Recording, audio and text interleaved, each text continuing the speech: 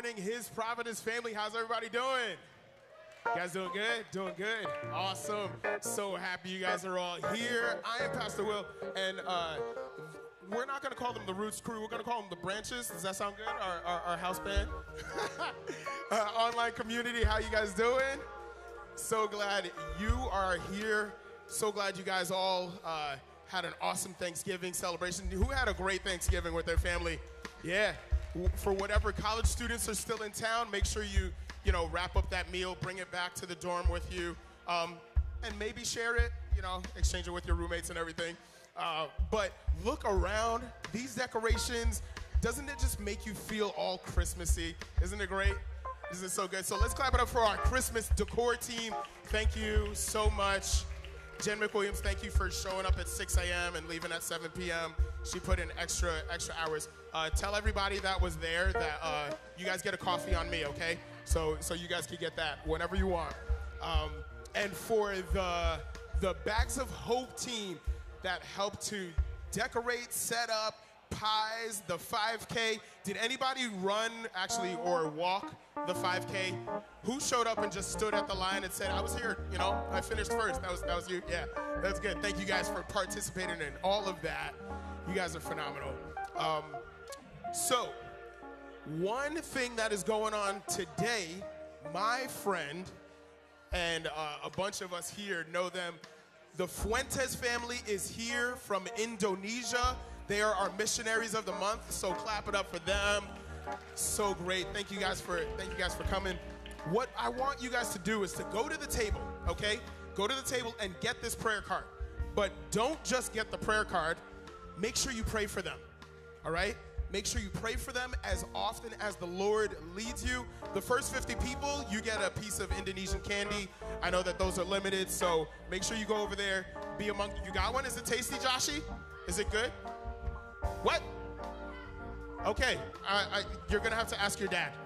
You're gonna have to ask your dad. Online community, you're gonna have to request the candy to be mailed to you, but you can go to the website and get the information from there and make sure that you're praying for them as well. We want to support the Fuentes as much as we can with prayer support, financial support, and we'll see if the Lord leads a team to go out to Indonesia. So it is now time for worship. Who's ready to worship today? You guys are so blessed. First service, amazing worship, amazing word, amazing hearing. This place is prepped, okay? It is prepped, and we're going to enter in right away. Amen? All right? So it is time for service. Pay attention to the announcements. Thank you, Branches crew. I love you guys. You guys are phenomenal. Let's have an awesome service, everybody. I'll see ya.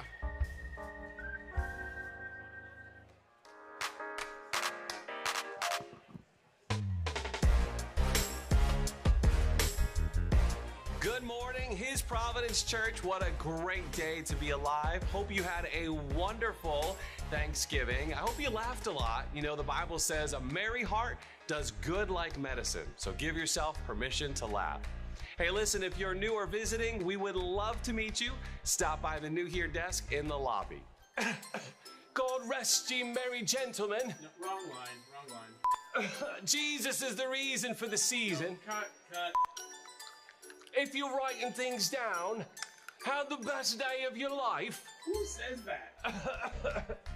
I'm sure you're thankful that my audition wasn't accepted, but some of our kids, in fact, many of our kids are going to be in a Christmas play in just a couple of weeks, The Christmas Carol, and you can buy tickets today online, hpc.church/Christmas. You can also stop by and visit us in the corridor to purchase your tickets here on site. It is Christmas time officially, and we are very excited. It's wonderful to celebrate the birth of our Savior, and we want you to join us. Bring your friends, bring your family. Normal services on Christmas Eve, 8:30 a.m. and 11 a.m. We really look forward to seeing you there. Hey, listen, thanks so much. It's going to be a great day. Silence those cell phones, stand to your feet, and let's worship the Lord. All right, good morning, His Providence Church. How we doing? Hallelujah. Y'all still hungover from Thanksgiving? It's all right. We're going to worship all that off this morning, all right? Thank you, Jesus. Let's go to the Lord. Holy Spirit, we just welcome you. We welcome you into this house. This is your house, and we are your people, and you are our God. And so the greatest thing that we could ask for is that you would be made great in this room, that your bride would love you and glorify you for who you are, for what you've come to do, and for what you still desire to do. So, Lord, we say bring every good thing to the day of completion in us, Lord. We are yours. In Jesus' name, amen. Amen. Hallelujah.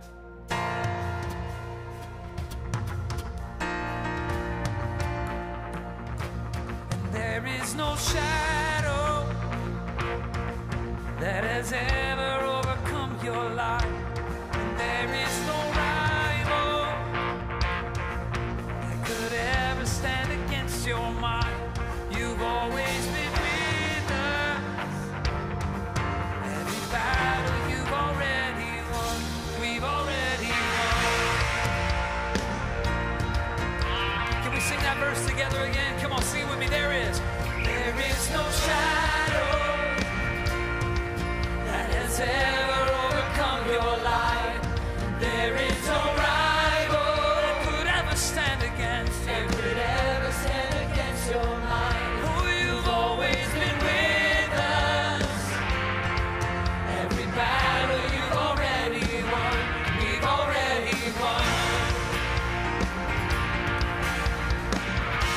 Show me one thing he can't do. Show me a mountain he can't move. He's the God of the breakthrough. Everything is possible.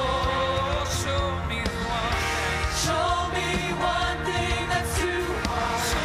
Show me waters he can't part. He's the God of the breakthrough. And everything is possible. It's possible. And there's no weapon. There is no weapon that has ever left a mark on you. And there is no army power with the power to conquer truth. You've always been with us. Every battle you've already won. We've already won. Oh, come on, show me. Show me one thing he can't do. Show me a mountain that can't move. He's the God of the breakthrough, and anything is possible.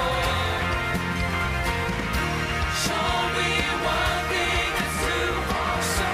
Show me waters that he can't part. He's the God of the breakthrough, and anything is possible. It's possible. And there is a kingdom that's advancing at the speed of light. And in this kingdom, every dead thing is bound to rise. Come on, say, God our Redeemer, He is faithful to revive. Oh, He will revive. Show me one thing he can't do.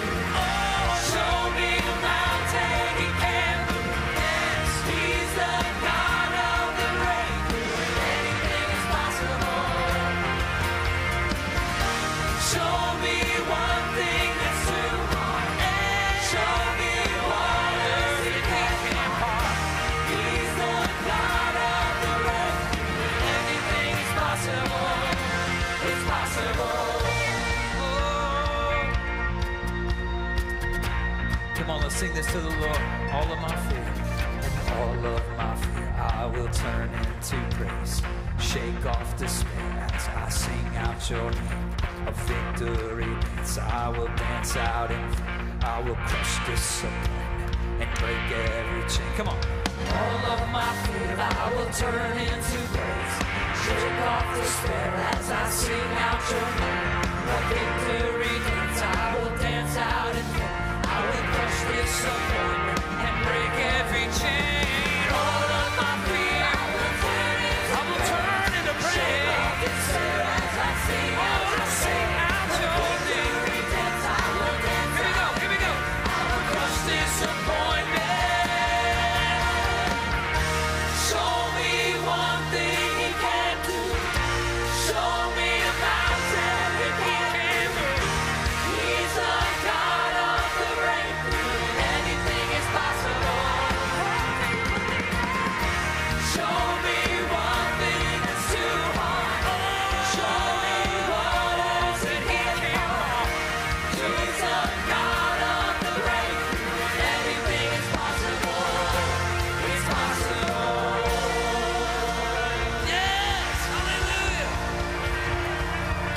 you serve the God of the impossible.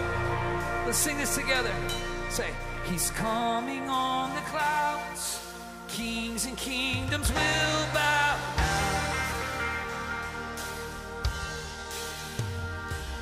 And every chain will break as broken hearts declare His praise. Who can stop the Lord Almighty? Our God is a lion, the Lion of Judah. He's roaring with power and fighting our battles. Every knee will bow before Him. Our God is the Lamb that was slain for the sin of the world. His blood breaks the chains. Every knee will bow before the Lion and the Lamb. Every knee will bow before Him.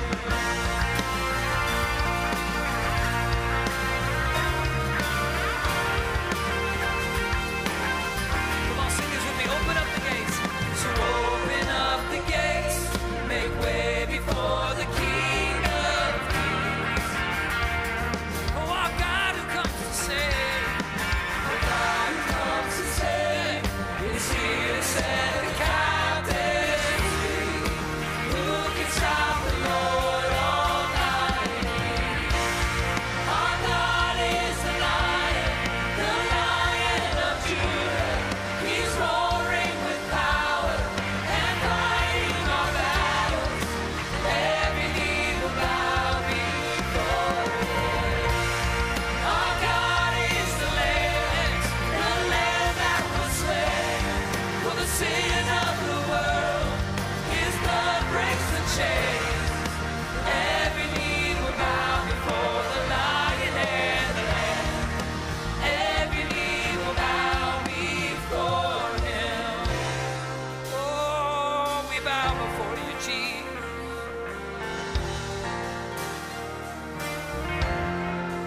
Come on, sing it with me, church. Who can stop? Who can stop? That's it. That's it. Who can stop the Lord? Who can stop the Lord Almighty? Who can stop the Lord? Come on, we're not done with that. Lift Him up and say, who can stop the Lord Almighty? Who can stop the Lord? Who can stop the Lord? One more time. Say, who can stop Him now? Who can stop the Lord Almighty? Who can stop the Lord?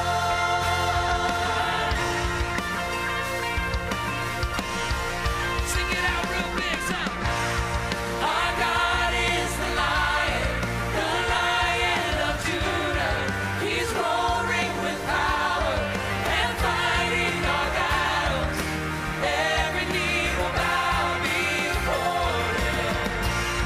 Our God is the Lamb that was slain for the sin of the world. His blood breaks the chains. Every knee will bow before the Lion and the Lamb. Every knee will bow before Him.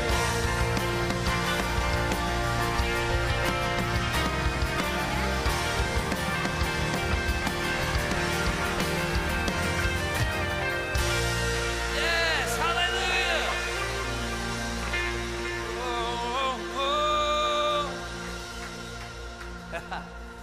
Thank you, Lord. Thank you, Jesus. We were talking in the first service about waiting on the Lord and how there was a season in our church going back a few years, a number of years ago, and we were singing that song, Take Courage. And that song says, it's in the waiting, it's in the waiting, it's in the waiting. And there were so many people in our body at the time, and they were just in seasons of torturous waiting. And so we would sing that song, and the altars would just fill up. People were just weeping, and it was cool. God ministered a lot to it. And but I always sang it from a place of like, we'll sing this for you, so you can like get it. And I wasn't the one waiting. Now I hate that song because I'm the one in the waiting. And our church is in a season of waiting again. And the Lord is, in his goodness and his mercy, he brings us back around to these places because it's good for us. Amen? Somebody just needs to remind yourself, it's good for me to be waiting. It's good for me to be between a rock and a hard place so long as the rock is Jesus Christ. Amen?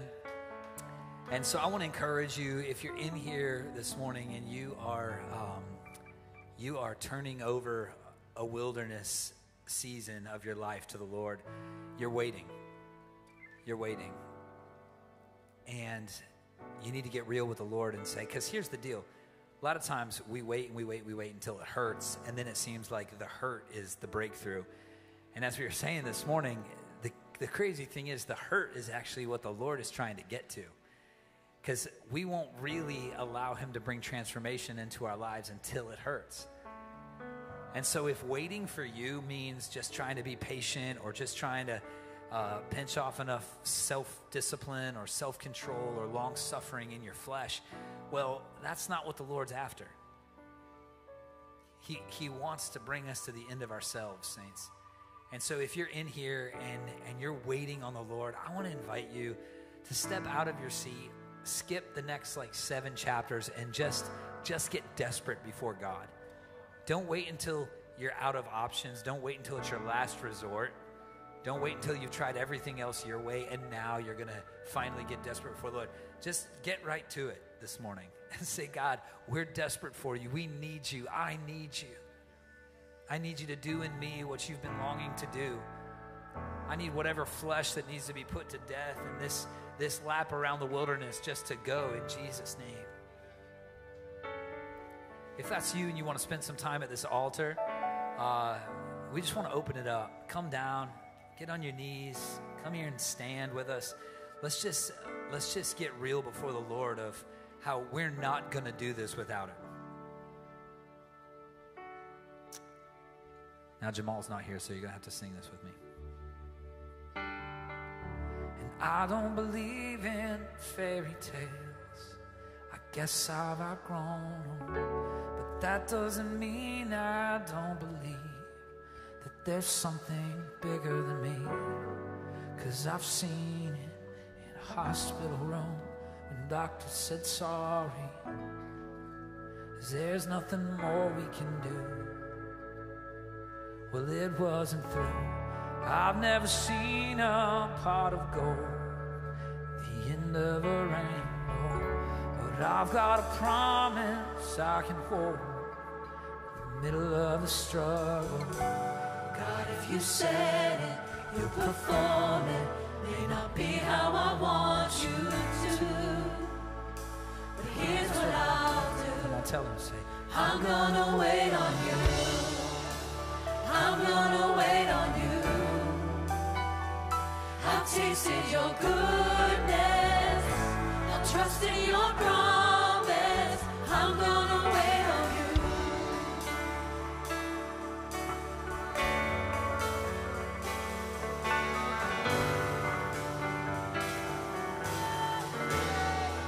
I'll say, I know you've ordered every step. I know you've ordered every step. You are the author, but there's no predicting what is next. But you hold the future, and all the questions, they come second to the one I know is true. You've always been true. Come on, sing. I'm gonna wait on you. I'm gonna wait on you. I've tasted your good. Trust in your promise. I'm gonna wait on you. I'm gonna wait on you. I've tasted your goodness. I'll trust in your promise. I'm gonna wait on you.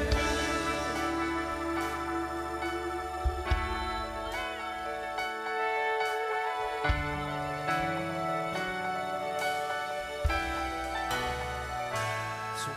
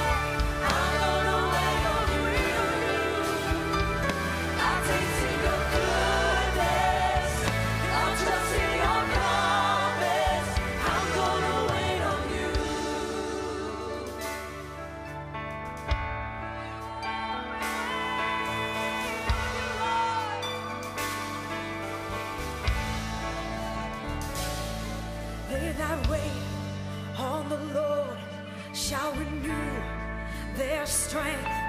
They shall mount up on wings like an eagle and soar.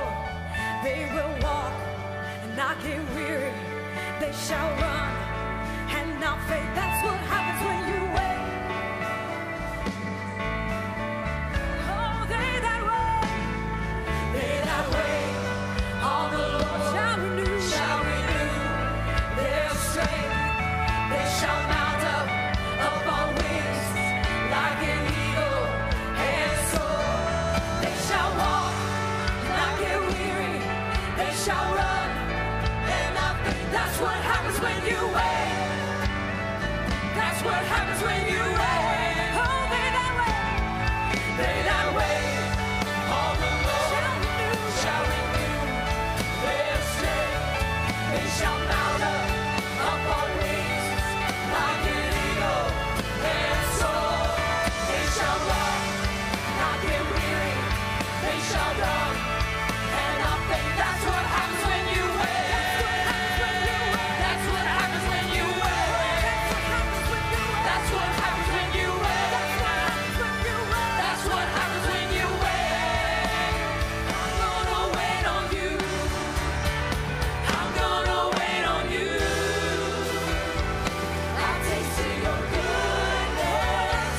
I've trusted your promise. I'm gonna wait on you. I'm gonna wait on you. I've tasted your goodness. I've trusted your promise. I'm gonna wait on you. I'm gonna wait on you.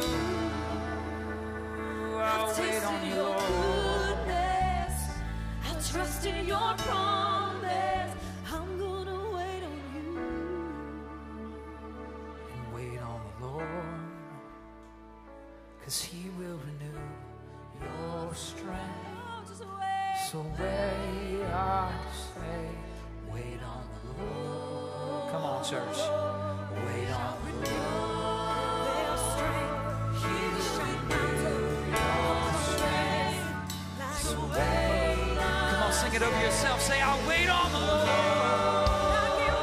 I'll wait on the Lord. And he will renew your strength. So wait, I say, I'll wait on the Lord. More than they that wait upon the Lord.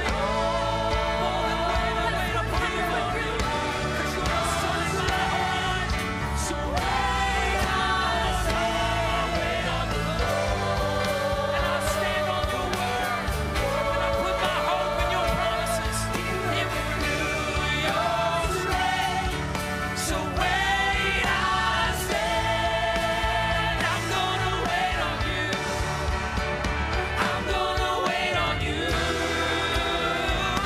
I'll taste your goodness. I'll trust in your promise. So I'm gonna wait.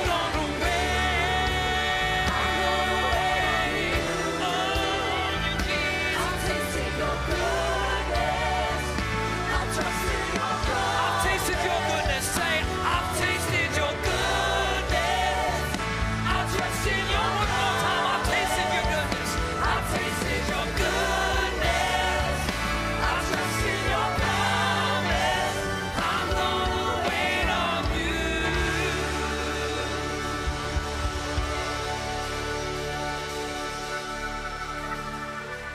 Yes, hallelujah. We trust while we wait. I wait on the Lord, my soul doth wait. I wait on the Lord more than they that wait upon the morning. I say, more than they that wait upon the morning.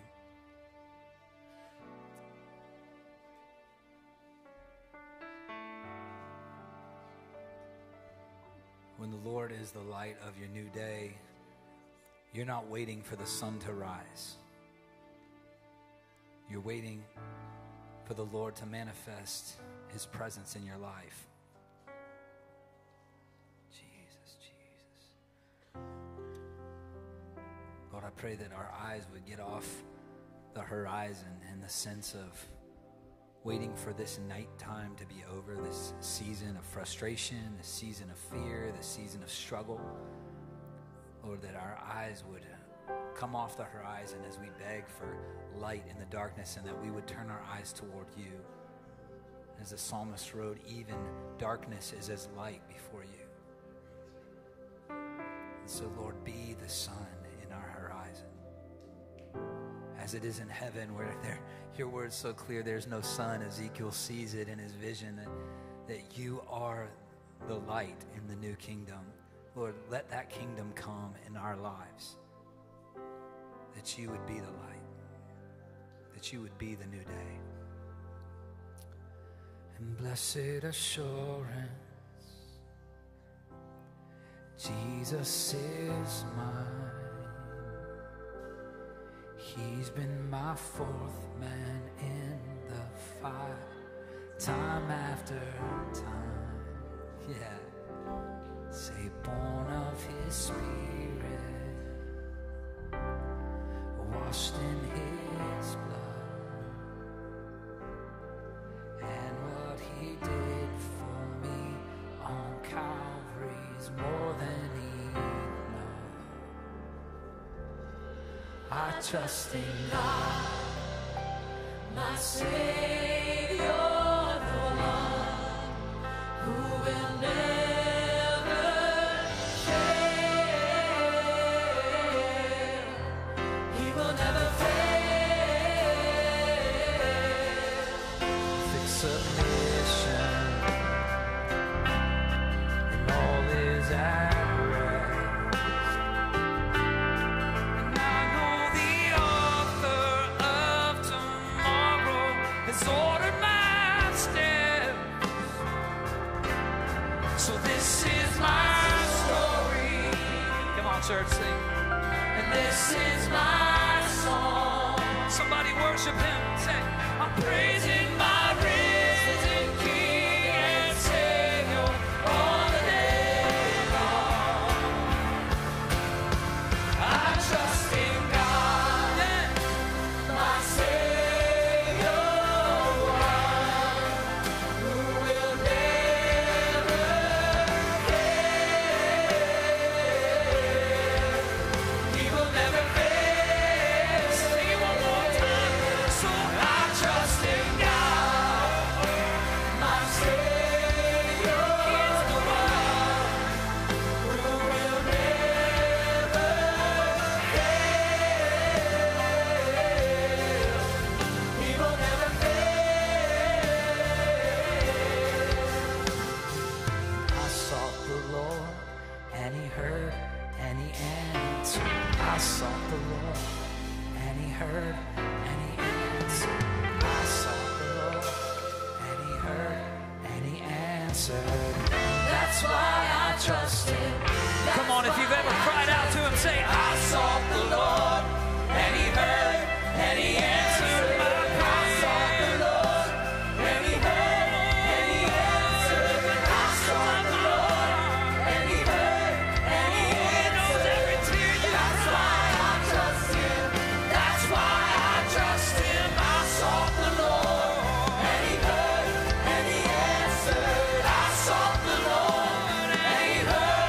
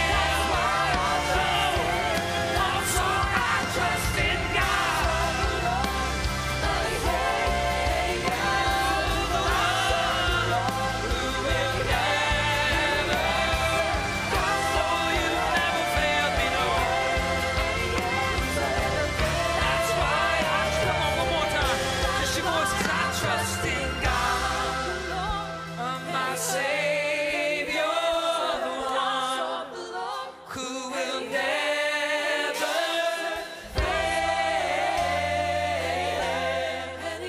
He will never fail. So I trust in God.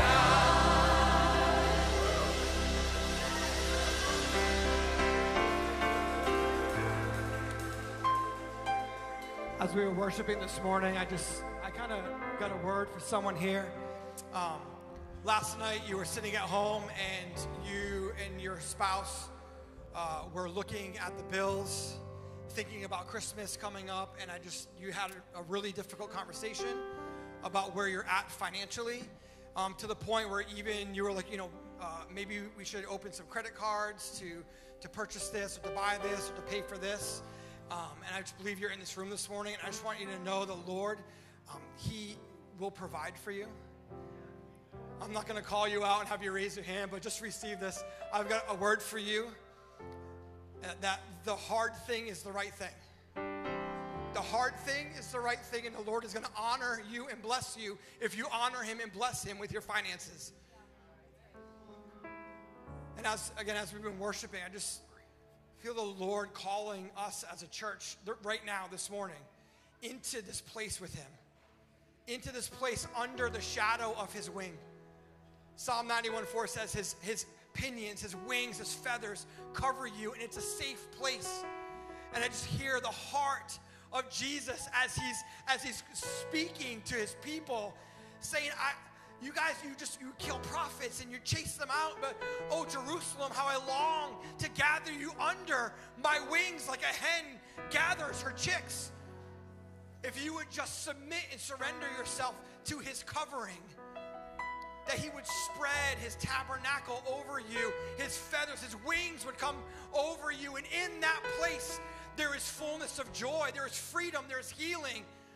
His presence is there. It is a place of refuge for you. And so as a church, not just that family struggling with the finances, but us right now, if we would just surrender and submit and say, Lord, right now, Father, we just surrender ourselves to you. We need your wings to come over us. We need you, Lord God. We want you to spread that tabernacle over us, your wings over us. Lord God, we willingly come in under your covering, into the shadow, into the secret place, God. So do it here this morning, Lord. And if that's you struggling with the finances and you want someone to pray for you, I'm just down here in the front. Come find me. I will pray and believe that God is He's gonna provide for you. But the hard, whatever this decision is, the hard thing is the right thing. In Jesus' name.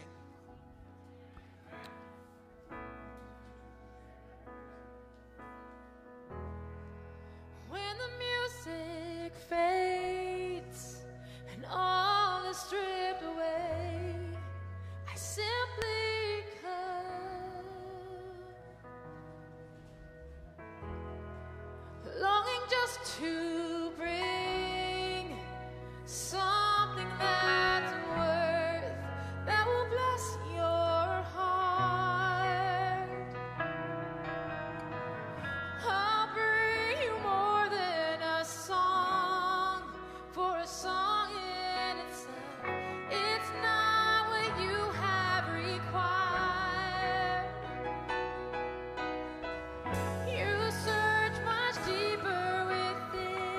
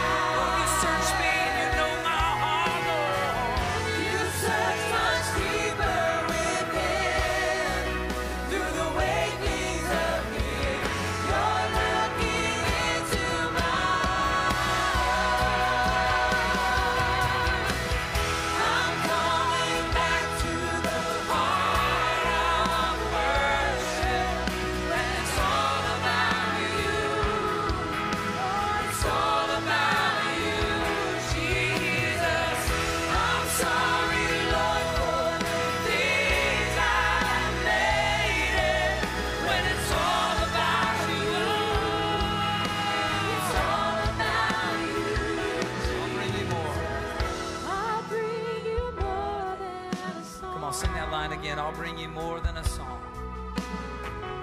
I'll bring you more than a song. Come on, sing it again. Make it about more than just the words on the screen. Say, I'll bring you more than a song. a song in A itself. song in itself is not what you have required. You search much deeper within.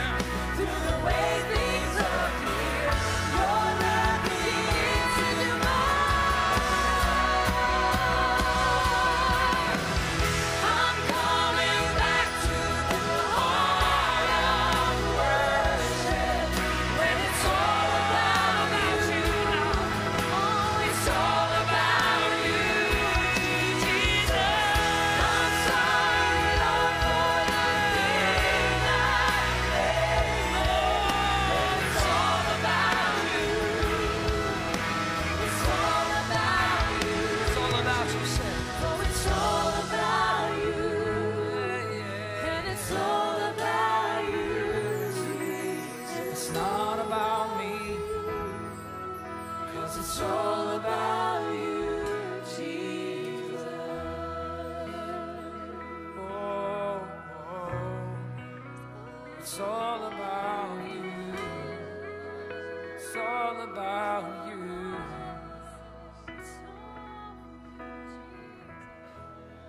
Hallelujah.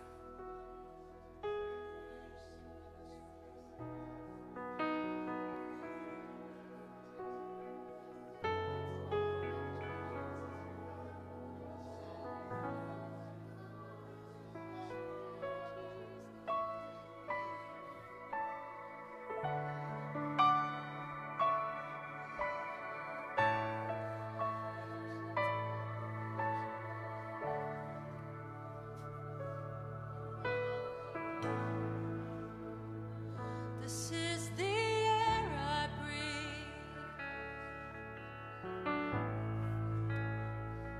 This is the air I breathe.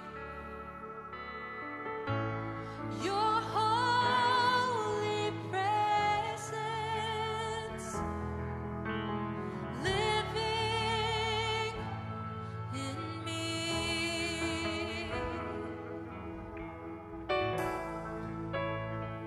And this is my daily bread. And this is my daily bread. Your very word spoken to me. And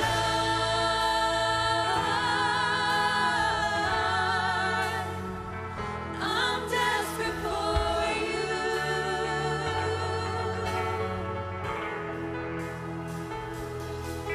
And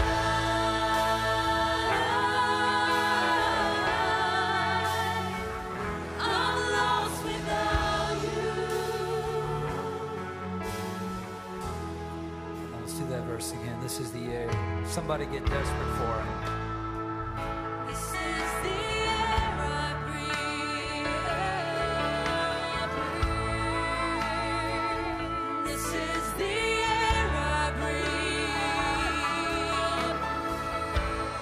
Your holy presence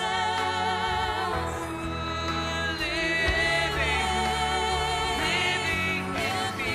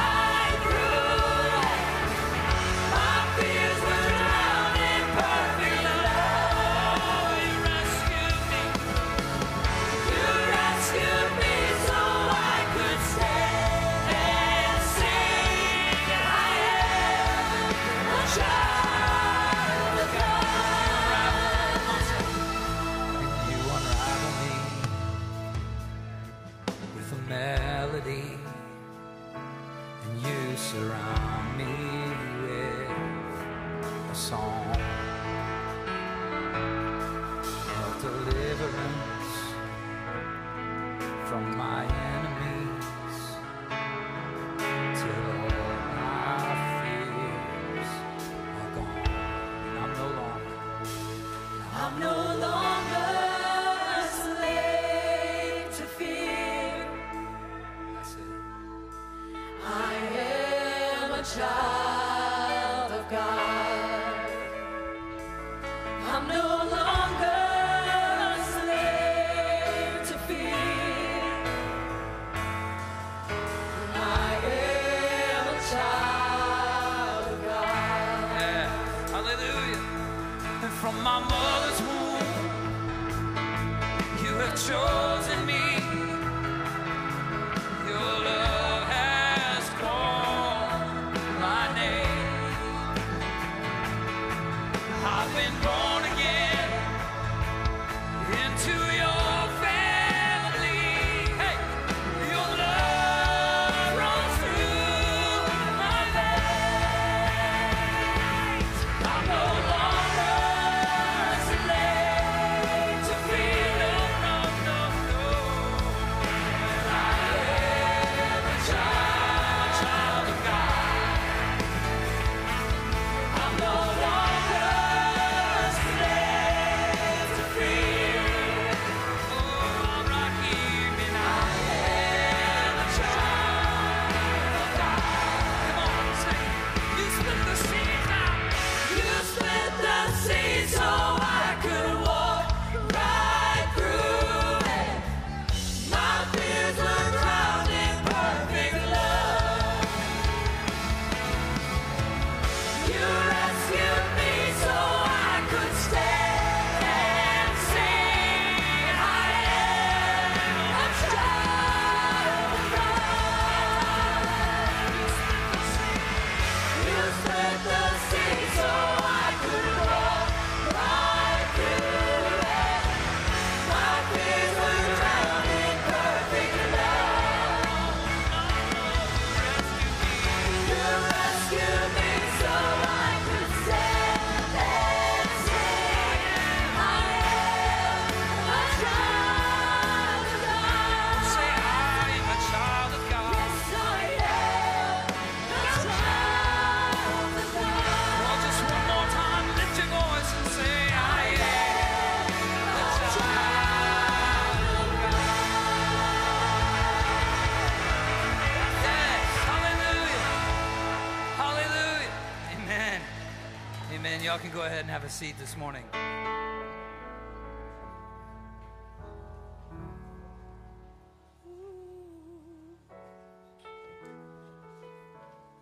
Thank you, Jesus.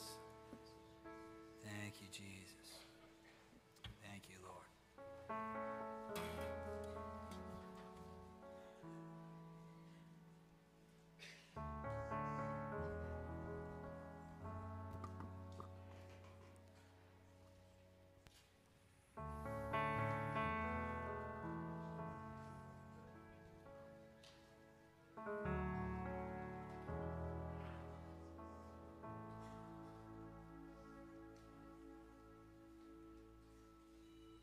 Jesus, Jesus, Jesus. Thank you, Lord.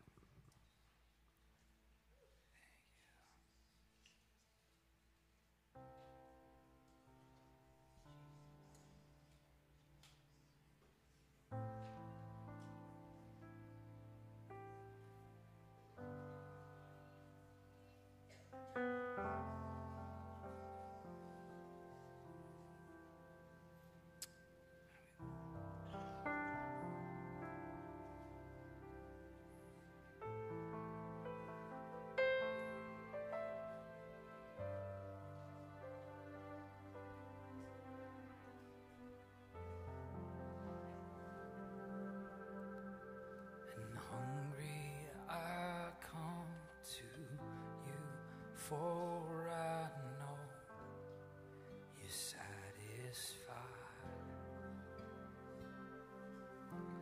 I am empty, but I know your love does not run dry. And so I wait for you. And so I wait for you. I'm falling on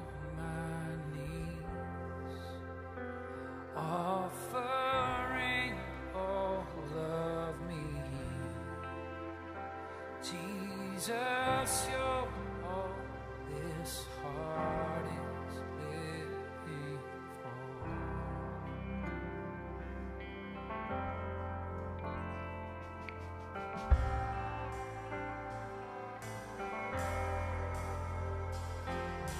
And I run to you, for your arms are open wide.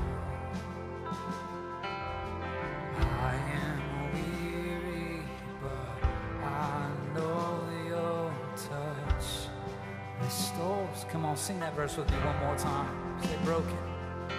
And broken I run to you, for your arms are open wide. And I am weary, but I know your touch restores my life. So I wait for you. And so I wait for you.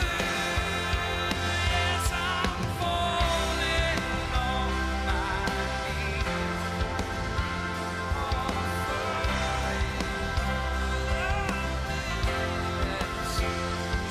Jesus, you're all this heart is living for. Jesus, you're all this heart is living for.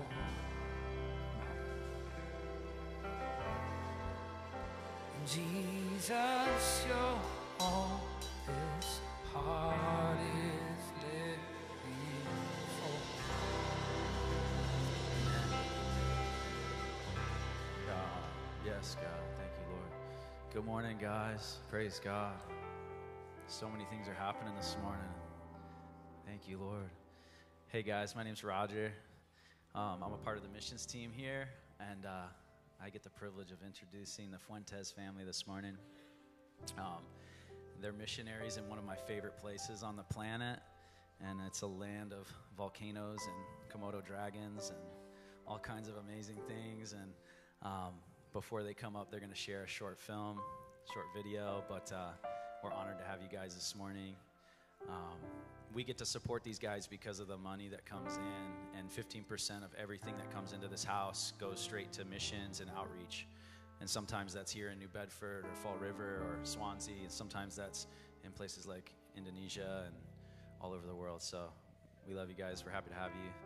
Check out the video. Hi, this is Jason and NG Fuentes. We and our 4 children have been living and serving in Indonesia for the past 9 years, and God is doing amazing things. Indonesia is located in Southeast Asia. It is the 4th largest nation in the world and the largest Muslim nation in the world, of which half of that have never been reached with the gospel. And one of the ways we are reaching the unreached population of Indonesia is by going to these remote areas.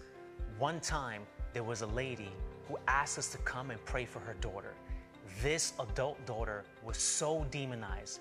When we and the team went there, we were able to set her free in Jesus' mighty name. And because she was set free, her family and her neighborhood decided to receive Jesus as their Lord and Savior. And that was the start of one of our many house churches. Also, our English class ministry has continued. We go into local communities where we're welcomed, as well as into schools. It's a great opportunity to share Bible stories. We sing with the children, we play games, and just share with them the love of Jesus as much as we can. And speaking about English, we have recognized it's a tool here to reach many of the local population. So much so, God put it in our hearts that we are going to plant an English-speaking church where we want to be able to create a hub to reach many with the gospel of Christ. Please pray for us as a family and as a church. We embark on this new adventure in this upcoming year. And speaking about new adventures, God put in our heart to do these open-air, outdoor evangelistic crusades where we're able to preach the gospel and show the demonstration of Jesus' resurrection power where people hear, they receive Him as His Lord and Savior. Many are healed and touched because of the power of God. Pray for us because we can continue to do this type of outreach, not just on one island, but through many islands throughout Indonesia. We want to say thank you so much for standing with our family, partnering with us, because by your prayers and giving, you make an impact right here in Indonesia as well as where you are in America. Thank you, and God bless.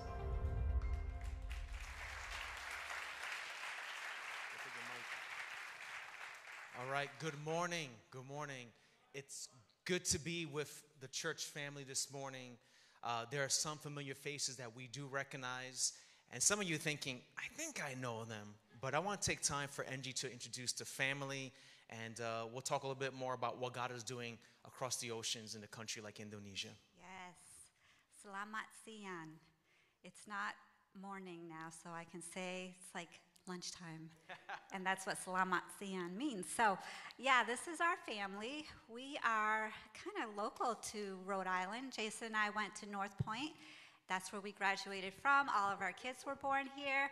But we have been in Indonesia about 10 years, and this is what we call our furlough year, meaning that we come back and share with churches that do support us what we've been up to, and then we also are trying to get new support. So our kids are Samuel, Julia, Eliana is our oldest, and then Alexia. We are just thrilled to be with you guys every now and then. We come visit on Sundays, actually to the first service, and what I'm seeing is that there are more empty spots in the second, so maybe I should be coming to the second, because in the first, even if I'm here at 8:30, there's nowhere to sit. So you guys are blessed to have a growing, thriving church. It's amazing. We're so happy for you. And basically, we're going to show a little slideshow. The kids are going to make their way back down. Thank you, you guys. Amen. If it's okay, to your senior pastors, Zach and Ashley, we went to Bible school with them. But I want to share something for this church that I don't share with, I think, any church, really. You know, it seems like today in churches we have a lot of places where they just have an atmosphere. And coming here, we definitely feel, we know that the spirit of the atmosphere, the Spirit of the Lord is here. That's why I'm able to sit right over there weeping before the Lord because He's good. But the Lord reminded me of this scripture in Isaiah 11, and it reads as such. I'm getting emotional now. And this is a messianic prophecy that I believe that this is what God have been doing here and will continue to do here. It's a prophecy talking about the Messiah, who is Jesus. But I believe that this church is definitely hosting the Spirit of the living Lord. And chapter 11 of Isaiah, verse 2, it says, "And the Spirit of the Lord will rest on him, the Spirit of wisdom and of understanding, the Spirit of counsel and might, the Spirit of knowledge and the Spirit of the fear of the Lord. He will delight in obeying the Lord." And I feel like in this church, you have exactly what that prophecy talks about. There's a place of wisdom, of might, meaning the power of God. You know, we see signs and healings. There's knowledge. There's going to be, and especially, I would say, the most important to the Lord is having a healthy fear of Him. And I want to say thank you so much for being a part of a church that wants to make a difference right across the street. Not here in Swansea or Fall River or whatever you are, but also in countries like Indonesia. I want to say thank you for that. Yes. Thank you to you guys for praying for us, to the prayer team. We really need your prayers. We covet them. We're thankful. When I come here, I come not just for a great worship experience, but because when I come, God usually speaks right to my heart through what your pastor is speaking, preaching on. So I really appreciate the gift to preach that is on you, Pastor Zach. Please avail yourself on your way back down that way. You'll find our table where we have our prayer cards. You're welcome to one, and also our Indonesian coffee candy. And we just happen to have an Indonesian friend with us who is a college student at North Point. She's an international student. That's Livia. We're so grateful for her. She used to babysit our kids when they were little. Hey, Livia, can you stand up and wave so everyone can see you? Yeah, there she goes. She's a blessing. Amen. Yeah. Does anybody know anybody Indonesian here? Ever had any Indonesian cuisine? So broaden your horizons, have a chat with her, go to Boston or New York, I don't know where you'd find an Indonesian restaurant. So guys, our slides, just to point out to you, Indonesia is located just above Australia on the other side of the globe. It's a beautiful place. You can go on to the next slide. And in this slide, we want to point to you that in the middle box, it says total population unreached. 196 million people are unreached. Out of that 196, 140 people had never been engaged with the gospel. What does that mean? They never heard the gospel message. Maybe they heard the name of Jesus or Isa, which is the name of Jesus in the Quran and the Muslim faith, but they never heard, and this is why God has such a great plan for a country like Indonesia, and we're just a part of it. Next slide. And so we love how God put in our hearts that we have started churches, we lead churches, we do outreaches, and we want to share a little bit more about that with you. Next slide. That, by the way, that picture was a baptism service, so just in case you're wondering, like, what was that? Baptism. I wanted to share this because it's so important that we share with you what we teach and lead our people. And there's so many things on this list, our practices and our core values. But what I want to share with you is the core values number 5, where it says suffering for Christ. I don't know if you realize, but a lot of times when people decide to receive Jesus, they do suffer for Christ overseas. I remember this one time, there was this one young man that Angie and I were able to lead to the Lord. He came from a very strict Muslim background. And it was a radical thing because he said this, "What is this?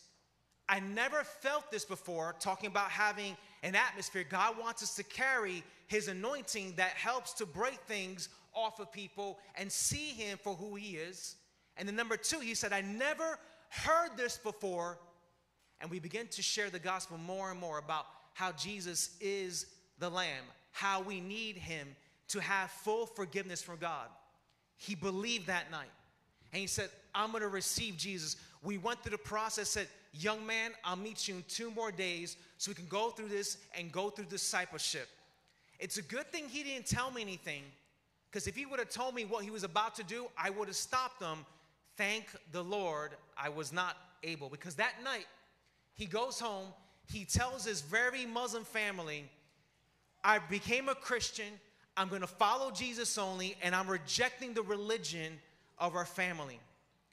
That night, his family literally beat him till he was bruised and bloody, kicked him out, and said, "You are no longer our son, you are dead to us, you must leave." So 2 days later, I'm meeting with him at a local cafe in the island of Java.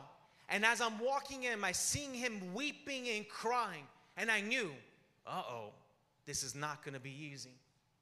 But as I begin to share with him, he details the story of what happened and how he's been living on the street since. And now he's meeting with me, hoping I can bring comfort and hoping I can give him what he needed. And as we're sharing and talking, in that hour conversation, we came to the point, I said, "What do you want to do?" He's like, "I'm hurt. I lost my family. I lost my community." He lost his finances because they were paying his bills for the university. You understand? He lost everything at a young age of 21 years old. He was like, "But I want to tell you, Jesus is real, and I'm going to follow him." And that's the price that sometimes people have to pay overseas.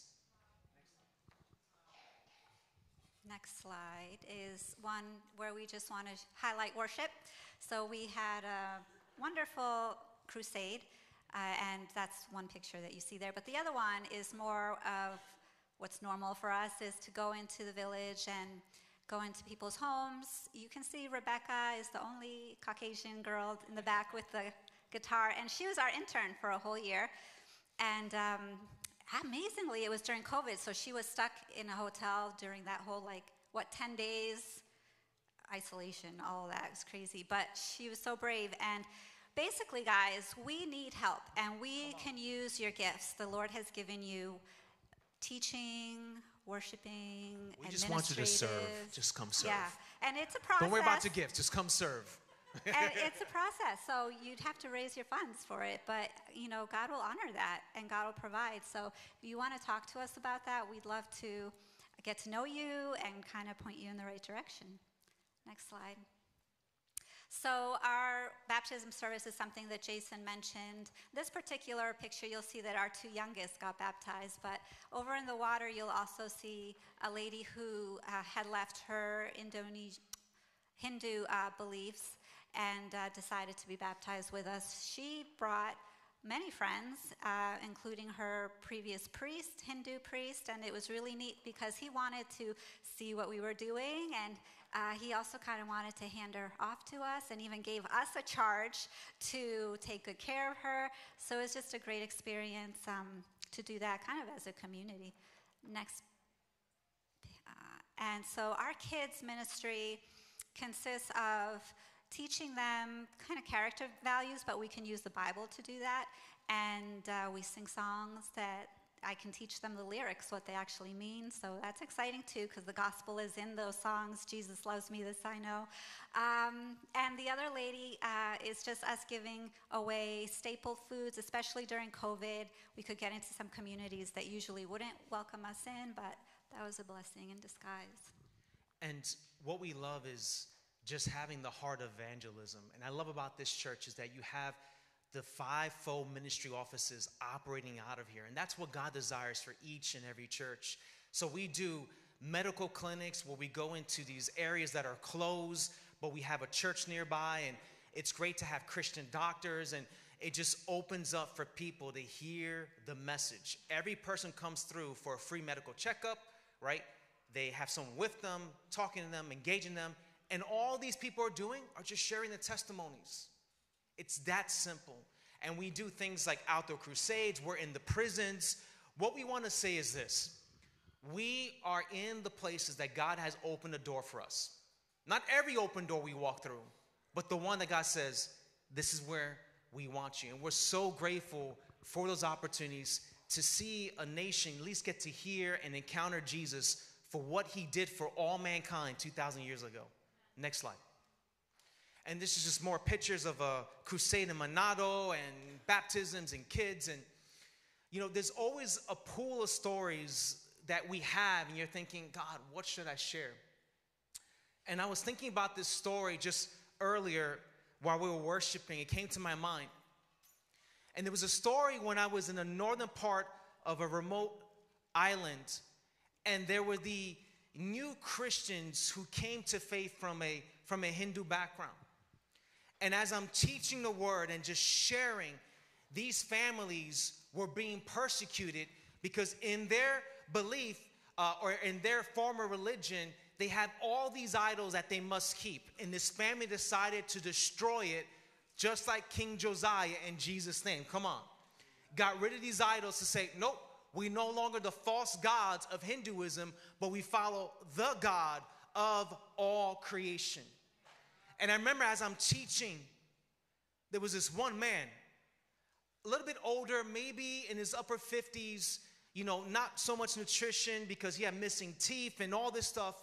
And as I'm teaching the things of God, he's crying and weeping. And he's saying this in the Balinese language, which I don't speak Balinese, I speak Indonesian. And he's saying, tell me more. Tell me more. I cannot read. Tell me more. And this is why God is calling men and women and children to say, who is ready to surrender it all for his name's sake? Because there might be neighbors across your street who need to hear this and want to know more. But also there are people who never heard the message of Christ that need to hear more. And the biggest trick that the enemy has pulled over our eyes is thinking that we need more stuff to feel fulfilled. And that's the trick that he pulled early on in the Garden of Adam and Eve, where it's like, what you don't have is what you really need. And Adam and Eve had the presence of God. They had everything they needed, but they believed that lie. And there are nations today, including America, who think if I just have more stuff, it's going to fill the void and the need that only God can fill. And we get caught up in this lie like, if I can get $1, then 2 must be better. If I can have 1 car, then 2 cars must be. If I can take 1 vacation, then 2 vacations must be better. And that's not what satisfies. Jesus said, I am the bread of life. And he's the one that's satisfying people in the middle of a village that have no Judeo-Christian background, saying, he is enough. Tell me more. And I know that Pastor Zach was being so transparent in his message. You're going to hear that. And I'm not trying to steal anything, take anything away.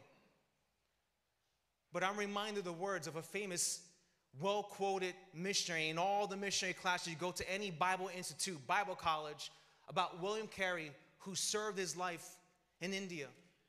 And he said these words, and these words still haunt me today. I'm not afraid of failing, but I'm afraid of being successful at what doesn't matter. And in the light of eternity, what really matters is Jesus. Last slide. I forgot to do this. And you're going to have the people come up to pray for us. I think Pastor Zach, whoever else. We just want to say thank you, His Providence Church, because you guys have been supporting us for quite some time.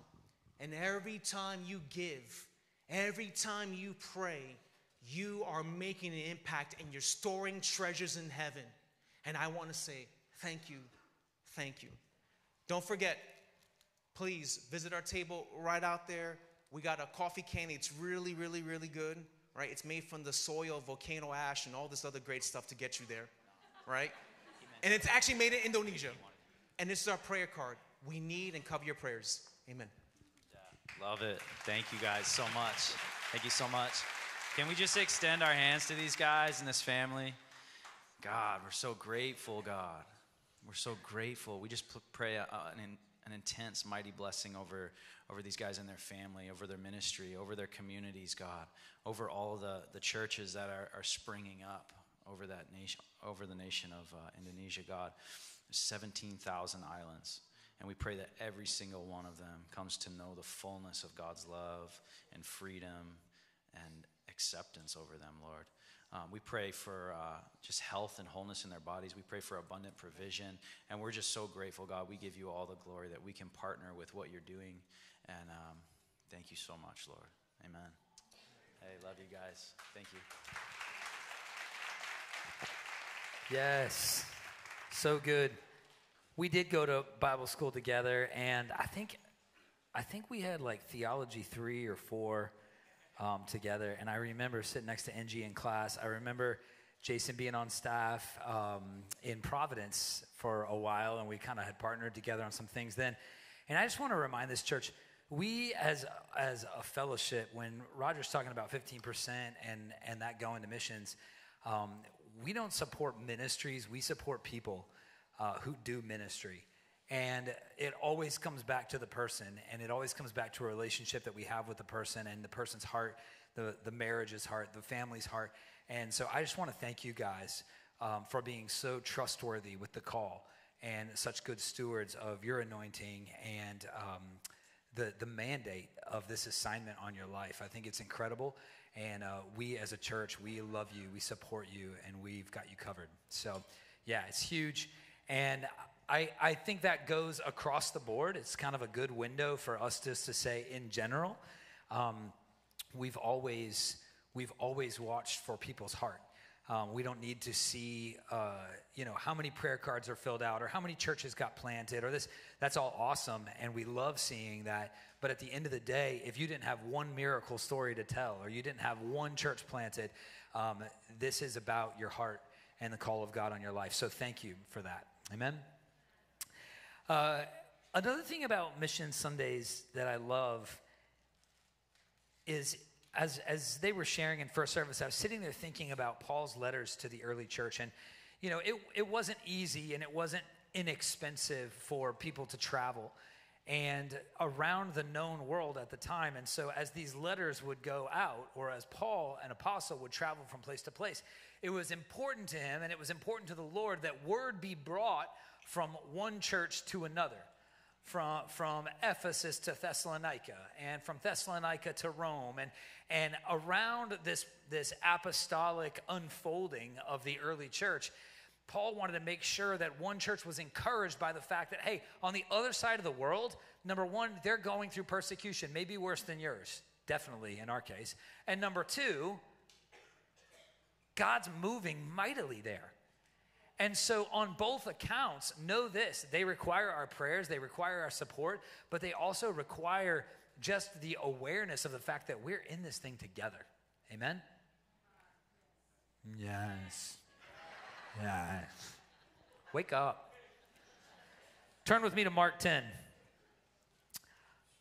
This is the late service. Y'all don't even have an excuse for a Thanksgiving hangover. Mark 10, there's a story, and I love this story. We're going to be in it for a few minutes here before we go. But I want to encourage you to find yourself in it.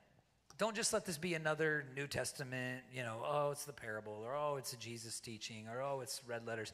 Don't just let this be a 2,000-year-old story. Find yourself in it, and get real with the part you play wherever that falls in this. This was something that I brought to our staff a week ago or so, and the Lord just hasn't let me go with it. Usually we do a staff devotion or we do something along the way, and then I can kind of park it and move on to the next thing. And this was one that the Lord has said, no, we're going to stay here a while. So we're here this morning too. This is the story of blind Bartimaeus. Chapter 10, verse 46 says, Then they came to Jericho. Who is they? It was Jesus and his disciples. And as he was leaving Jericho with his disciples and now also a large crowd, a blind beggar named Bartimaeus, the son of Timaeus, was sitting by the road. Now, this was not uncommon. A lame or crippled or blind person would sit at the side of the road and they would survive off the money and charity of others. It's not unlike folks today sort of panhandling at stoplights, because at the gate, traffic would sort of bottleneck, whether you're going in or coming out. And like at a red light, say pulling up to the Wampanoag Trail, you know, just saying, if that was ever a place where anybody ever encountered somebody like this, you know, pulling out of the Home Depot, you know, with the Chipotle on your left and Applebee's on your right. And you pull up to the red light and there's a choke and everything stops, everybody waits and everybody's turning and stopping at the light. And there was a place provided there for people. The cops aren't shooing them away.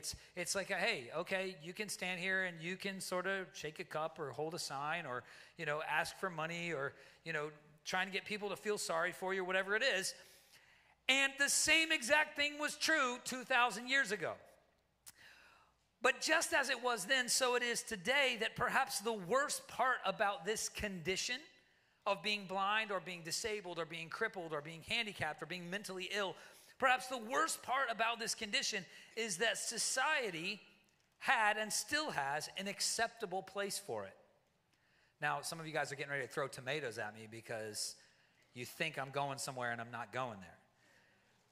But listen, I think one of the worst things that we can do is cater to a brokenness in such a way that it propagates the brokenness.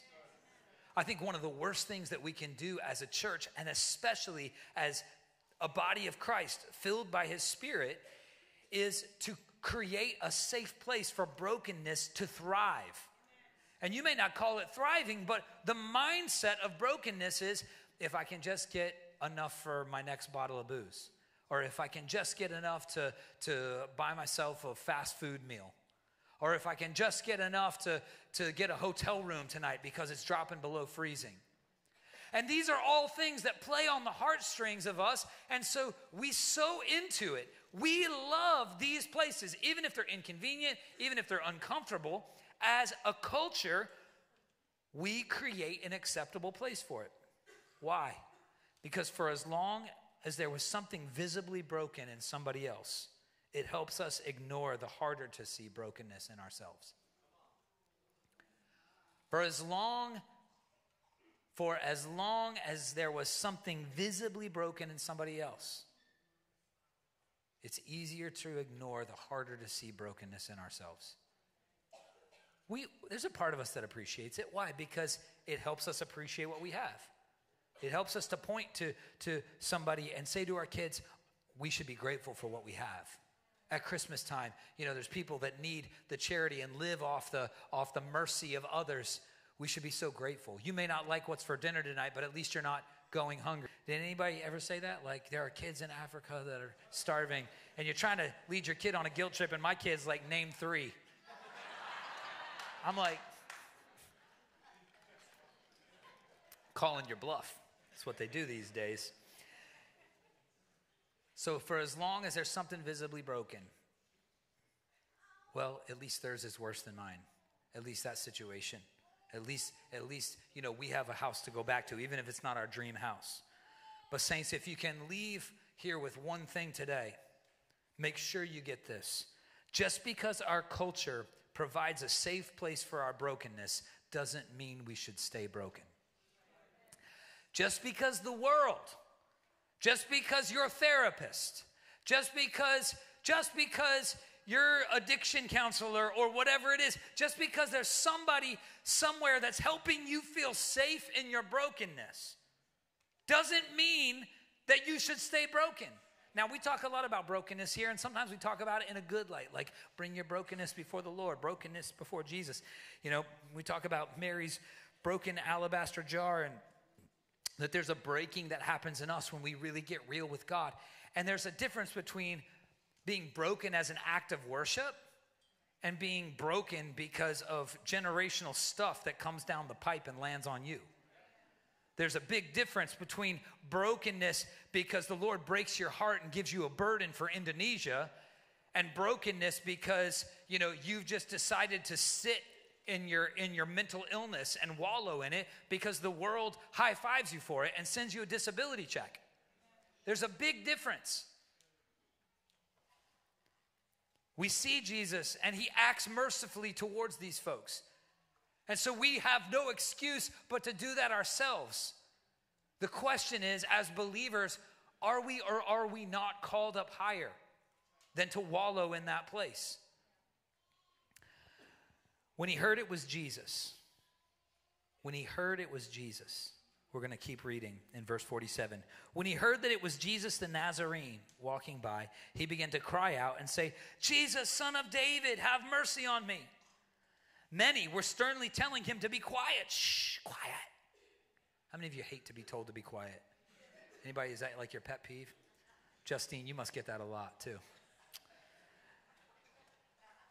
I love you. I get it a lot.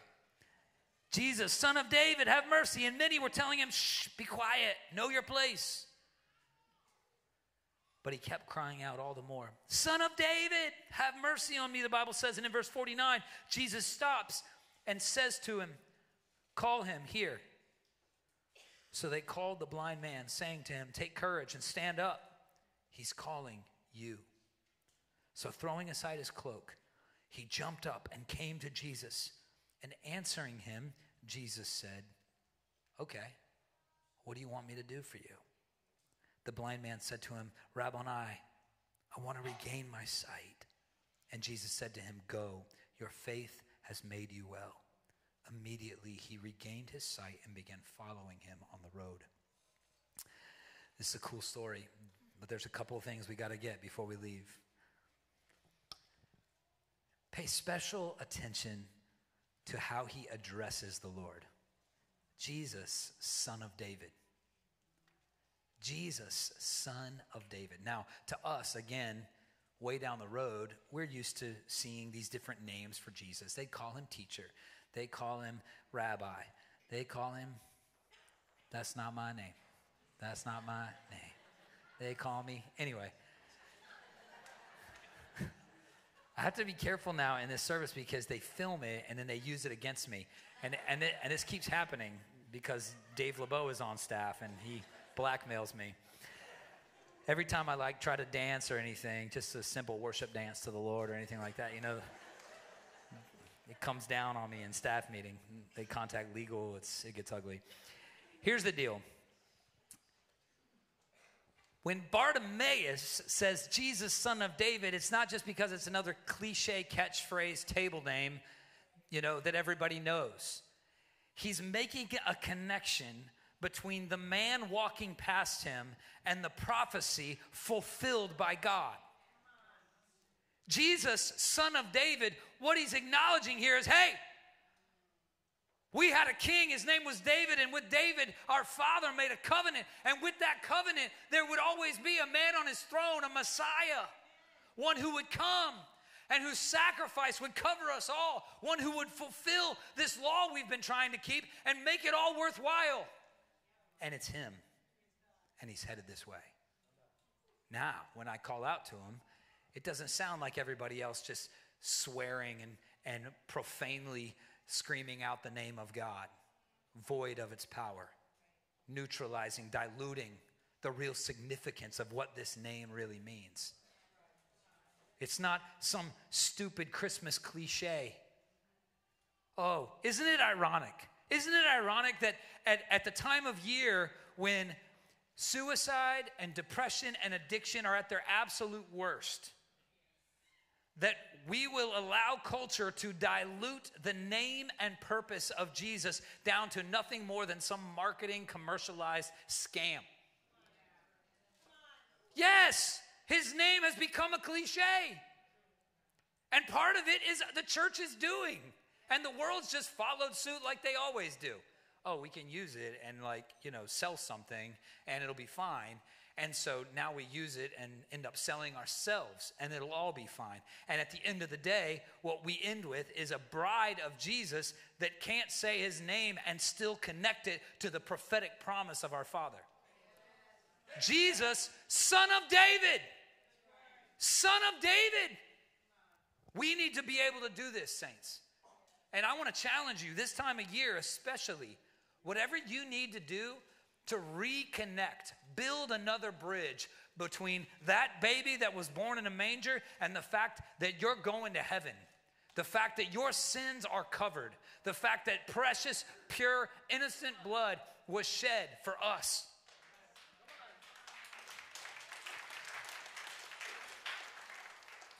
Son of David connected Jesus to the fact that he was God's prophetic fulfillment of promise.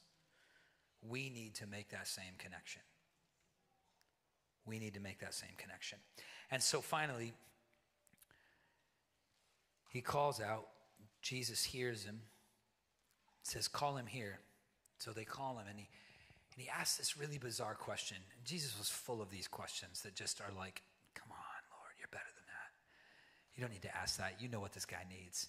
But Jesus was doing this on purpose. And I want to dig into this for just a minute here.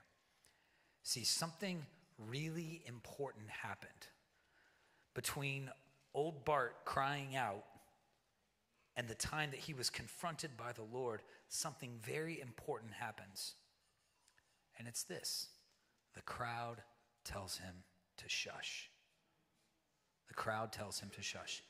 Now, you know my theory on crowds. I ran it by the Fuentes group this morning, and it comes back clean. The crowd is always wrong, okay? The crowd in Indonesia, the crowd in New England, the crowd outside Jericho that day, the crowd is always wrong. The crowd wants everybody to stay in their place. The crowd wants the blind man by the side of the road to stay the blind man by the side of the road.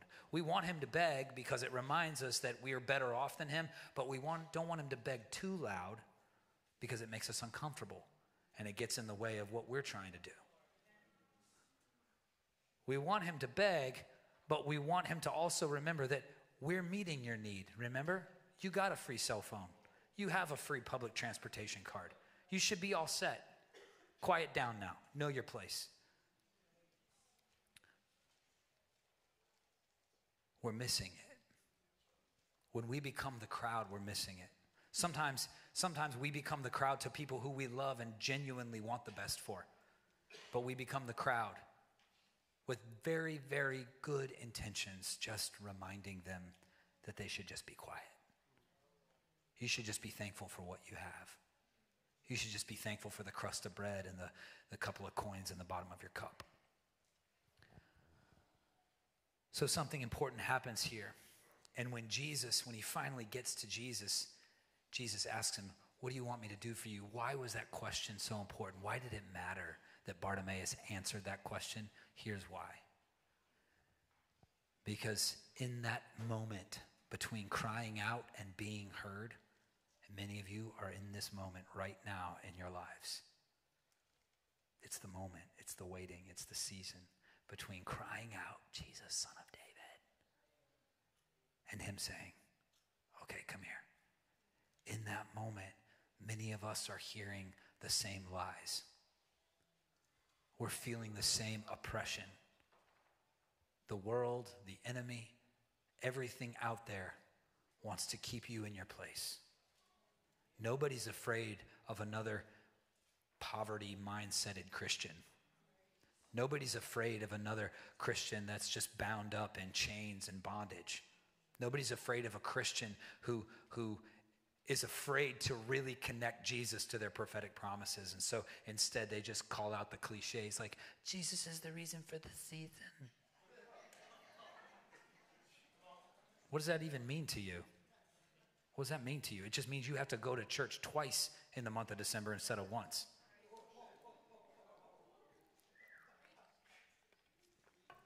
Man, first service, love this message. Second service, get to the point, Zach, land the plane here. All right, I'm going to do it. I promise you. In that moment, the crowd becomes a deafening roar. Sometimes the crowd is one person. Sometimes it's a whisper. Sometimes it's a text message. Sometimes it's a Facebook post or an Instagram line. And whatever it is, it's just enough so that by the time you get to Jesus, you're just another guy with a cup and change in it, rattling it. And when Jesus asked, what do you want me to do for you? It's because Bartimaeus had options. You know what his options were? I could ask this guy for a crust of bread. I could ask this guy for some more pocket change. Hey, because it's Jesus, maybe he'll give me a whole sandwich. Because it's Jesus, maybe he'll put me up in a hotel for a couple of nights. Maybe I'll get more from him in the same vein of what my disability tells me I need. And many of us, that's how we approach the Lord. We keep coming back to him, hoping that he'll cater to the very thing that he really wants to heal. Jesus asks this weird question because he's picking up on an internal battle in Bartimaeus. A battle inside all of us. A battle between what the world tells us we need and what Jesus really wants us to have faith to ask for. See, that's what this comes down to. Not who you believe in, it's what you believe for. If I took a poll in here, most of you believe in Jesus. You believe in Jesus. Even if you're not 100% sure how much, you're like, there's still stuff I'm trying to figure out. I'm like, I don't know. I get it. The tan guy is good looking. The short, pale guy, I don't know. It doesn't, if we could hear more of him, stories about miracles, if we could, and his pretty family, it's like, all that makes sense. This guy should stay on the keyboard. I see you. I see you. The Lord sees you, okay? I see that hand. Here's what's important, okay? What is important? It's written down here somewhere. Here's what's important. Knowing who you believe in is absolutely foundational. It's what gives us the name to cry out to begin with. It's that thing in us, that spirit in us that says, cry out to Jesus.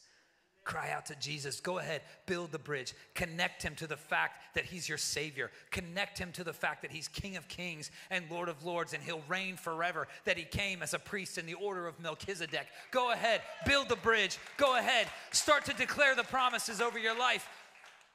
So long as when it comes time to really believe him for something, you backpedal. What do you want me to do for you? What are you really believing me for? Thank you for believing in me. Thank you.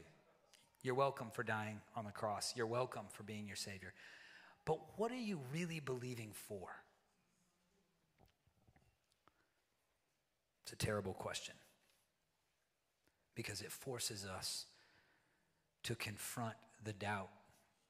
It forces us to confront the lies that we've taken ownership of. It forces us to confront the identity that we've allowed the world to place on us.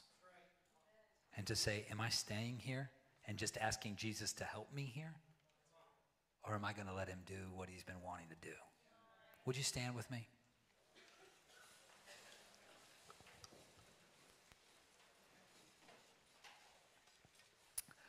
One of my favorite parts of this whole story, it happens right here.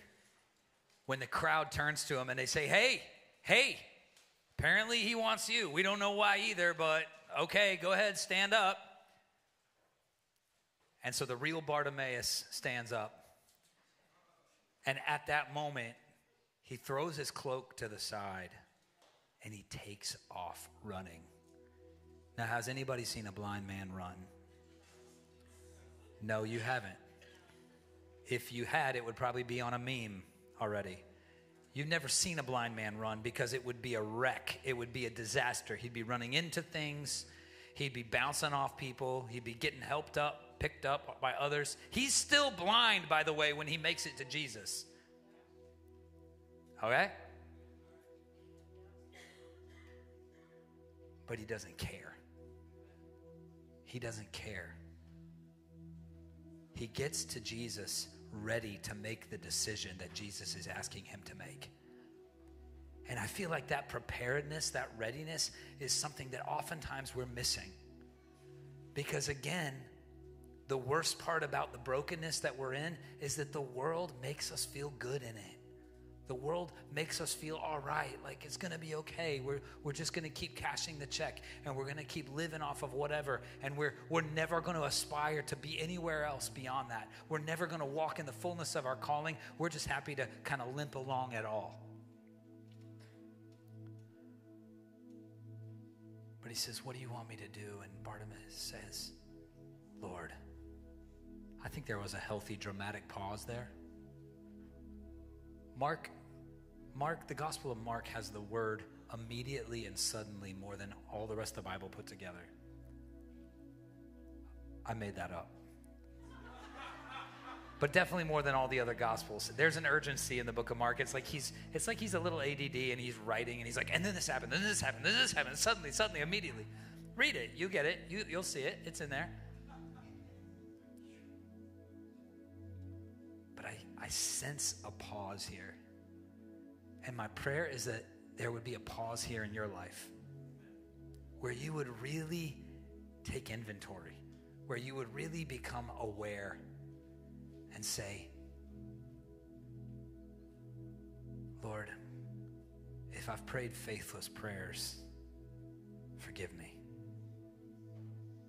because I serve a faithful God. Lord, you've shown me what I need to see.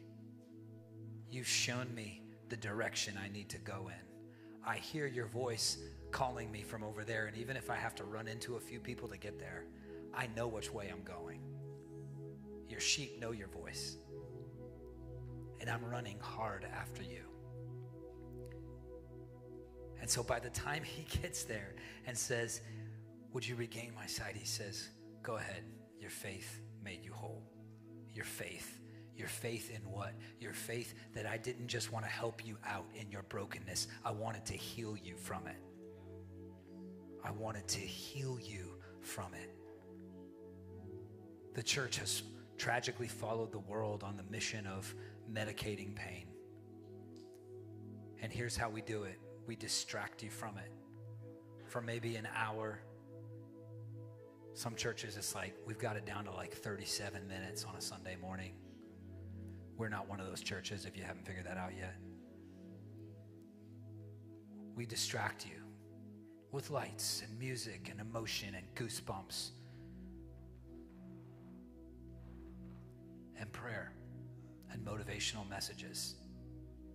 But tragically, you can leave here just like you came, just as broken, just as crippled, in just as much bondage. Nobody's twisting your arm saying, "Get free!" Although we've tried that. At the end of the day, you have to answer the question of the Lord. What do you really want him to do? If it's more change in your cup, the Lord might oblige, keep you coming back until you're really ready to receive transformation, until you're really ready to be healed.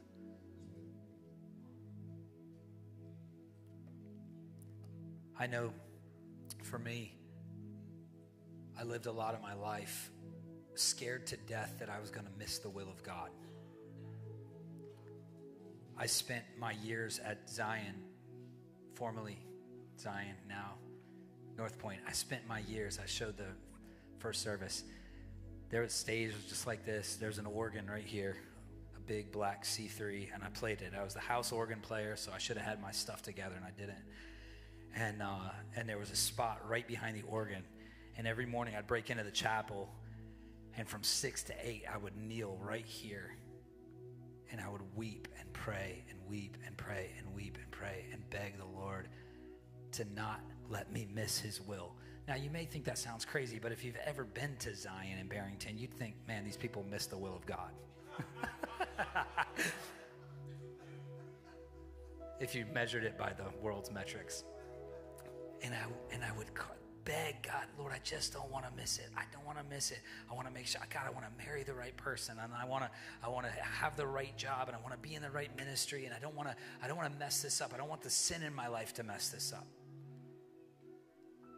Petrified, terrified that I was going to miss it. But you know what the Lord set me free of? He set me free of the fear and the faithlessness, the doubt that causes me to backpedal away. Sometimes we just pray when we're too afraid to really ask what we know we should ask for. We say, let your will be done. Anybody pray that prayer? Let your will be done. Just your will, whatever that will is. Okay, there are times the Holy Spirit will lead you to pray that prayer because you don't know. And then there are times that you pray that prayer as a cop-out. As the cheap way out of having to pray the real faith-filled prayers that as believers we're called to pray.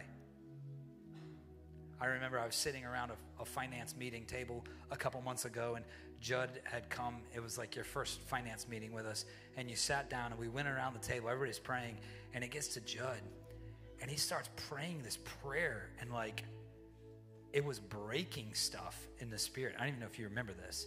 You start praying stuff, and dude, I just lost it. Because even in a finance meeting where we should have more faith than ever, sometimes we backpedal to the safe place. We backpedal to the crust of bread and a few more coins in a cup. And it took me hearing a faith-filled prayer back in the late summer, early fall to like bring me light years ahead in what I was believing God for again. And I say again because you know, the Lord's shown you enough to know how to pray over your life. The Lord's given you a glimpse. He's given you a dream. He's given you a vision. And just somewhere along the way, you settled for blindness instead. Well, let your will be done. If it's your will that I regain sight. Bartimaeus didn't pray that. Jesus didn't ask him, what do you think my will is? He says, what do you want? You cried out to me. What do you really want? And before we leave this morning, I wonder if there's anybody in this room and you'd say, I want my vision back. I want my vision back. Is there anybody in this room and you'd say, there was a time when I was walking and I could see. There was a time when I was living to fulfill the call of God, the anointing that was on my life. And my family and my fruit and my future all reflected that call. But somewhere along the way, maybe the crowd got involved. Maybe the voice came in. Maybe the whisper. Maybe something tried to reconnect you to your past while you were trying to connect yourself to who Jesus is. Well, I want you to know he's in the room this morning. And if it's your prayer to regain vision, would you step out of your seat? Would you meet me down at this altar here? Because I believe he's going to restore sight. A lot of times in the church, we talk about vision, and we talk about it like this, oh, our church's vision, like it's this thing that you can write in a one line and have printed on a banner and hang it somewhere to woo people in. Oh, my vision for this ministry, my vision for New England, my vision. You know what vision really is? Even when Scripture says, and we quote it all the time, we usually say, without a vision, the people perish. It's not. There's no definite article there in the Hebrew. It's without vision, the people perish. In other words, without sight, without just the ability to see. See, the worst thing about a vision is that you see it once and then you go blind. And then you spend the rest of your life trying to feel around, grasping at straws in the hopes that something productive will come of it and you'll live to tell of it another day. And that's never been what the Lord wants. That's never been what he settled for, and it sure as heck wasn't what he died for.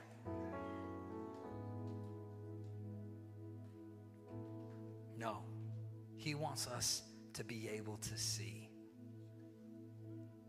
To be able to see in the Spirit. To be able to see, to catch a glimpse of heaven for our marriages, to catch a glimpse of heaven for our kids and how we're raising them, to catch a glimpse for what it looks like to be a believer in the season of life that you're in right now, a real faith-filled, Spirit-filled believer in the season of life that you're in right now. And some of y'all are like, I'm just waiting until this season's over. And the Lord's like, I'm just waiting for you to tell me what you want. This season isn't over until your brokenness gets healed. I'm done putting change in your cup. We're done with the crust of bread. We're going after vision. We're going after vision. Take 3 steps forward. Everybody down here, 3 steps. 1, 2, 3. That almost felt like a line dance there for a second. Anyway. John, we'll do that later. He knew who he believed in, but he needed to know what to believe for. Some of you, you've got to wade past a couple decades of faithless prayers. Some of you, you have to wade past bad teaching from well-intentioned pastors who, when they couldn't help you find breakthrough, just helped you kind of break in the chair you were in, the seat by the side of the road at the gate. Yeah, keep coming down. Keep coming down.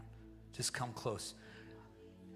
If you're here, if you're on our altar team or our intercessory team, if you're on pastoral staff or an elder, I'm going to invite you here in just a minute to come and begin to move behind this group. If you are not on our prayer team, do not come down here and pray for people, or we'll tell you to stop. At the end of the day, this is about you going back to maybe being 7 years old. There's somebody, and the Lord showed you something as a kid, as a child.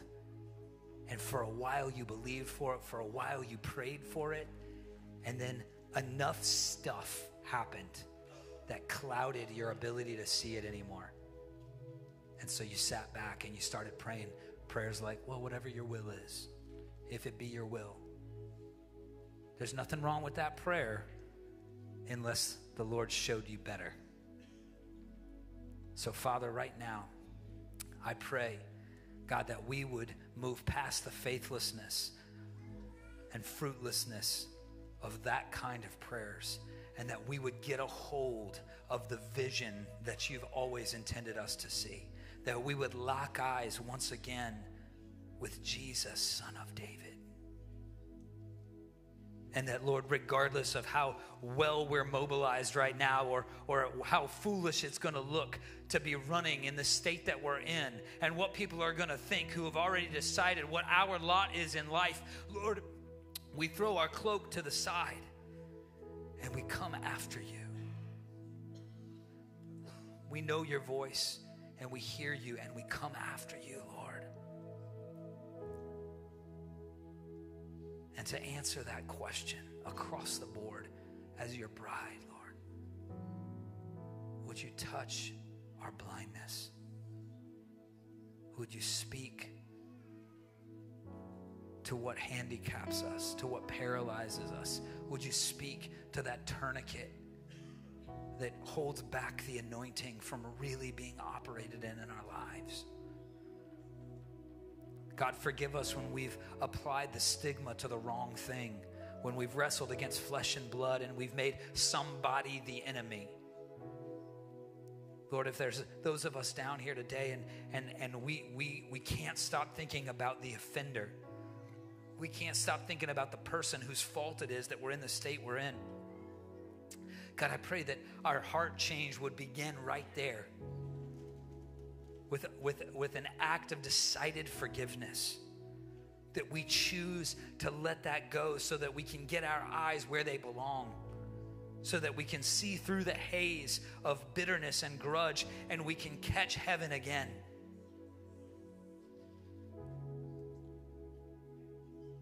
I see some of you down here and you're like that fighter jet with the radar thing trying to lock in on what it is that you're supposed to be going after, and the enemy's had you on a wild goose chase, but I see the skies opening up and that target, that line of sight, it's honing in. But when you lock it on, it's up to you to pull the trigger. It's up to you to fire. It's up to you to begin to pray those faith-filled prayers. Yes, I believe it. Here's what I need. And Lord, I'm not afraid to ask you. I'm not afraid to tell you, because you're not the kind of God that judges me when I get it wrong. You're the kind of God that doesn't stop until we get it right. Lord, help our unbelief. We love you. We give you all the glory. In Jesus' name. In Jesus' name. I'm just going to invite that prayer team to move through this crowd. If you're down here, stay here. If you're somewhere else in the room and you need to sneak out, God bless you. Go in peace. But if you need to be down here, please come down. Please come down. Don't rush out. Let's do some business with the Lord this morning.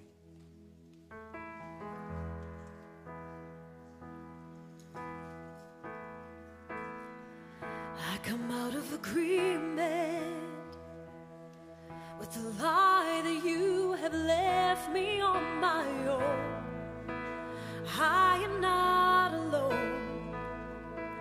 I come out of agreement with the worry and the fear I've come to know.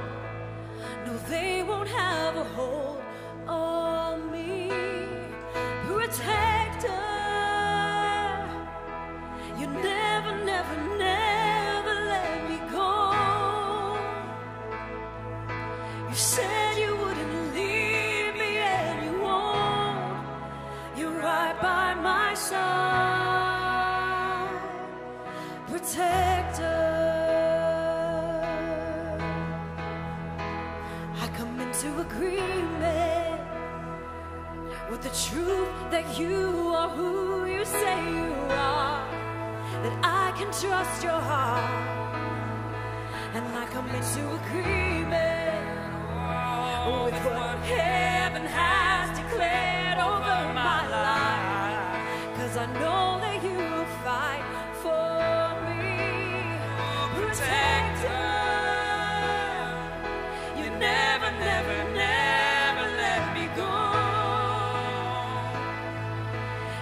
said you wouldn't leave me, and you won't. You're right by my side,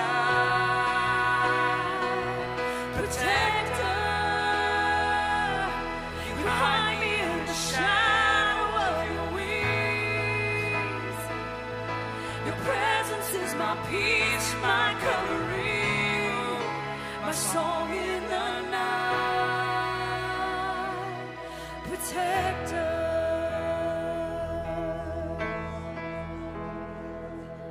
No weapon, no worry will prosper against me.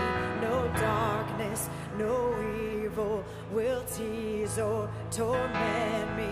No weapon, no worry will prosper against me. No darkness, no evil will tease or torment me. 'Cause all power, dominion to one name is given. My fortress, my freedom, my refuge, my Jesus. All power, dominion to one name is given. My fortress, my freedom, my refuge, my Jesus.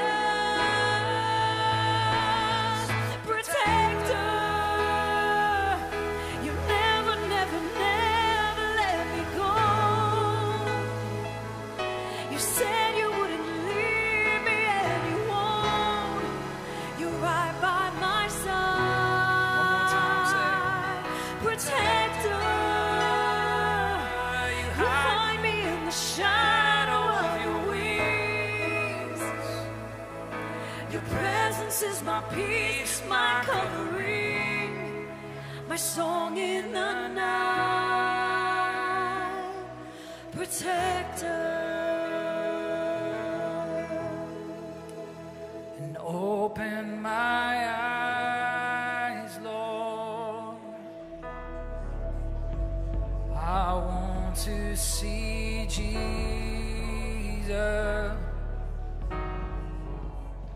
to reach out and